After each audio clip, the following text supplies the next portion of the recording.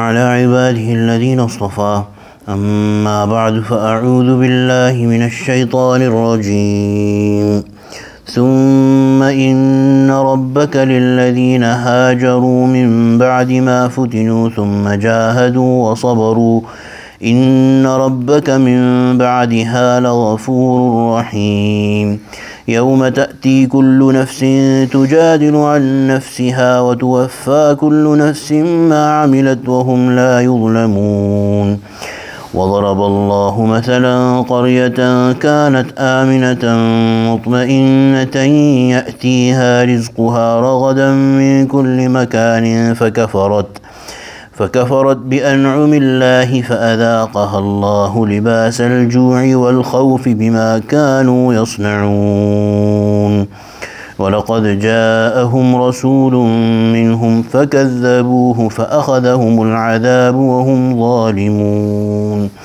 صدق الله العظيم وبلغنا رسوله النبي الكريم ونحن على ذلك من الشاهدين والشاكرين والحمد لله رب العالمين.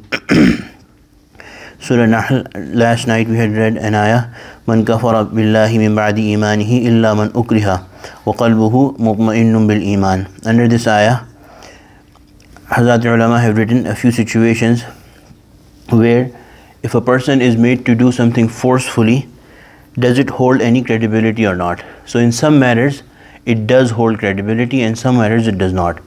In the matters of some, for example, transaction of land, money, these kind of dealings, the internal will of the person has to be there. If somebody forcefully makes them sign a document or say something, hand it over to them or write a will, that does not hold any value in the eyes of Sharia.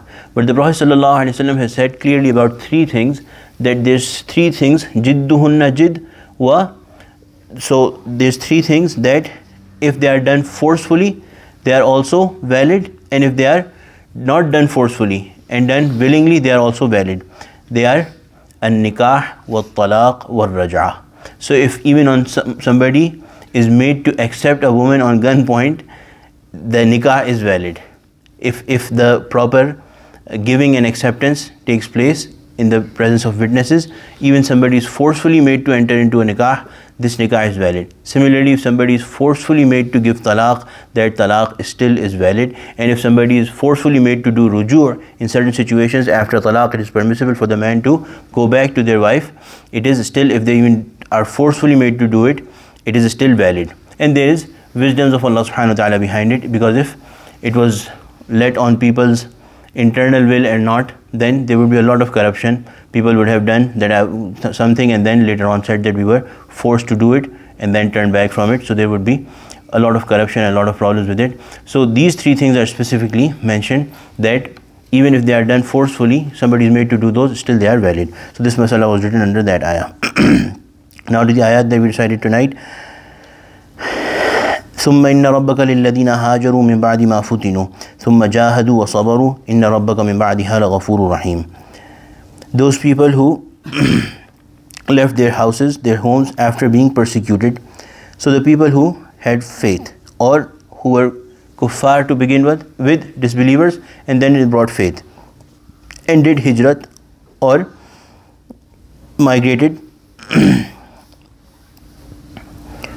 after they were persecuted. ثُمَّ جَاهَدُوا وَصَبَرُوا, and they fought in the way of Allah and stood patient. إِنَّ رَبَّكَ مِن بَعْدِهَا لَغَفُورٌ رَحِيمٌ. Surely your Lord is, after all that, most forgiving, very merciful.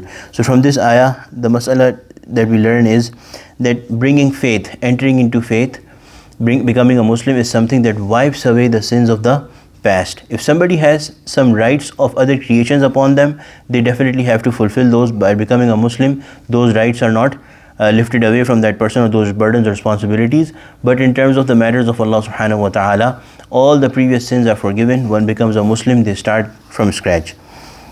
Then good deeds such as migration or fighting in the path of Allah subhanahu wa ta'ala, doing jihad, being steadfast and patient over the calamities or challenges that one might face in the way of Allah subhanahu wa ta'ala, all these good deeds, they increase the status of a person and their reward in the eyes of Allah subhanahu wa ta'ala. But good deeds do not become, so if somebody has done some bad deeds, then they have to repent on those. And if there is some rights of Allah subhanahu wa ta'ala remaining on someone, for example, somebody has missed prayers or fasting of the month of Ramadan, or did not pay zakat, or did not go for Hajj, and they are supposed to go for Hajj, then those things they still have to do.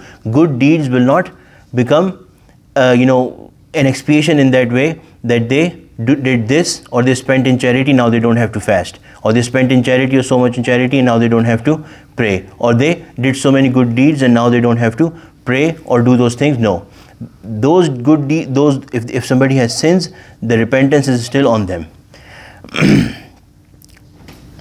Inna rabbaka min ba'diha laghafurur rahim. Surely this is because your Lord is most forgiving, very merciful. Yawma ta'ti kullu nafsin tujadilu an nafsiha. Now Allah subhanahu wa ta'ala is telling us about one of the scenes of the hereafter, that on that day that this forgiveness will be given, and in the previous verses a great punishment will be given. It will be, all this will happen on such a day when everyone will come pleading for themselves.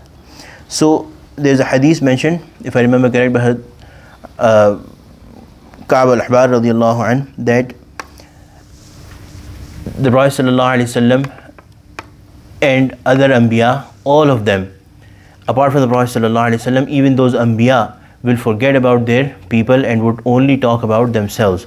So one narration is that the hellfire would exhale once and everybody would fall to their knees in sajda before Allah subhanahu wa ta'ala. Even Had Ibrahim Khalilullah alayhi salam, he would also say to Allah subhanahu wa ta'ala that, Ya Allah, by virtue of the station of khullat, the station of extreme close friendship that you called me your Khalil, I beseech you, I only ask you about myself, that forgive me. Similarly, Had Abbas radiallahu anhu has narrated that on that day, even the person's own soul and the body will start fighting with each other. And the soul would say that, Ya Allah, forgive me, because in essence, the body did all the bad deeds. I had no arm, I had no heart, I had no hands, I had no feet. The body did those bad deeds. And the body would say that I was lifeless.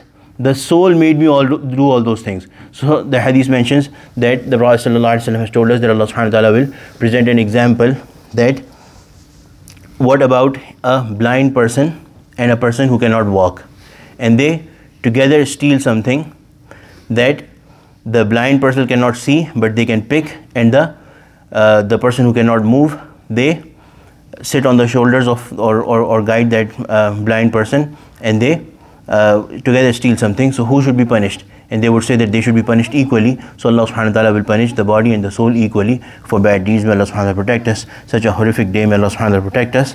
But that day, every soul will fight for their own self and forget about everyone else, except for the Prophet sallallahu alaihi wasallam, who would intercede not on the behalf of only his ummah and the believers, but also on the behalf of the kuffar as well.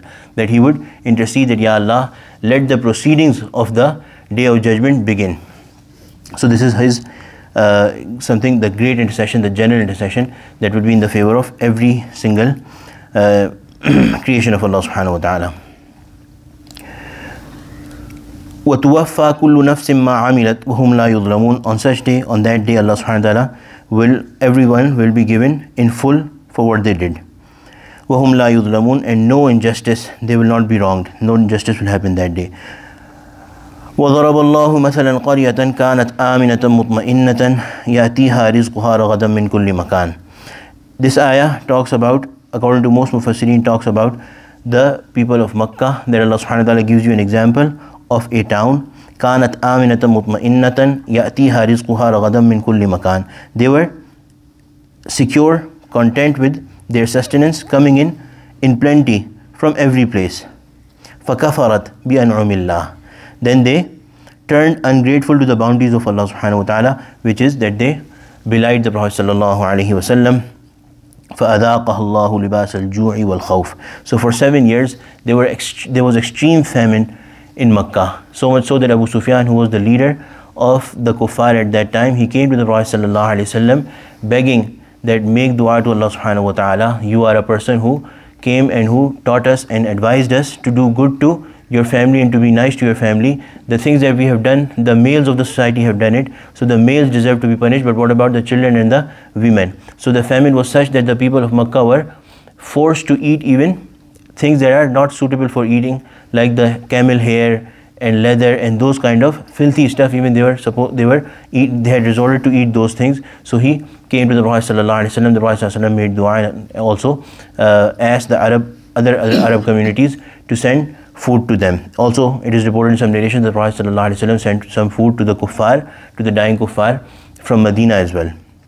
So because of their kufr, Allah subhanahu wa ta'ala فَأَذَاقَهَا اللَّهُ لِبَاسَ الْجُوعِ وَالْخَوْفِ, Allah subhanahu wa ta'ala made them taste a dress of hunger and fear. And the meaning here is that it was so severe that it had surrounded them from all sides, like libas does, or like dress does it. بِمَا كَانُوا يَصْنَعُونَ, as a recompense of what its people used to do. وَلَقَدْ جَاءَهُمْ رَسُولٌ مِّنْهُمْ, and of course a messenger from among themselves had come to them. فَكَذَّبُوهُ, but they rejected him. فَأَخَذَهُمُ الْعَذَابُ وَهُمْ ظَالِمُونَ, so the punishment seized them when they were the wrongdoers. May Allah subhanahu wa ta'ala protect us from all sorts of punishments, and may Allah subhanahu wa ta'ala make us those who are steadfast on our iman. Amin ya Rabbal Alameen. May Allah subhanahu wa ta'ala protect us from all horrors of the day of judgment, and may give us lives that are successful in the eyes of Allah subhanahu wa ta'ala. ربنا تقبل منا إنك أنت السميع العليم وتب علينا إنك أنت التواب الرحيم. وصلى الله تعالى على خير خلقه سيدنا ومولانا محمد وعلى آله وصحبه أجمعين. آمين برحمتك يا أرحم الراحمين.